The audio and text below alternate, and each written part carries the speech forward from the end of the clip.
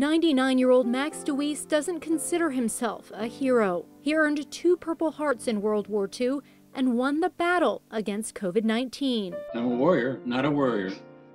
And I try not to worry about things. A procession of family, friends, Marines, and nurses lined the street to celebrate. I don't know how the word got out to so many people. I really don't. It's a victory for Max. He added 2 medals to his collection, but says friendship is the true reward of what he's endured. But I have been so blessed with friendship and love from these people that there's nothing can replace that.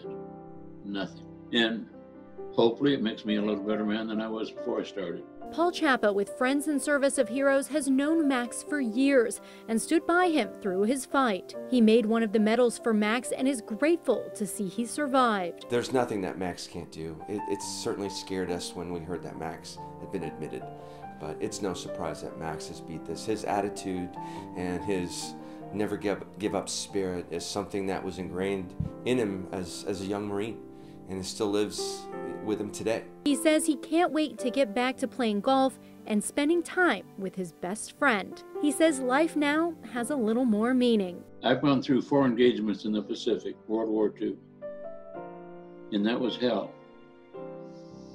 This wasn't near as bad, because at my age I figured what's going to happen is going to happen, and I'll ride with it. So, and I've ridden it, and thank goodness the good Lord has seen fit to keep me around for a little while longer. Sheree Honeycutt, Fox 4 News.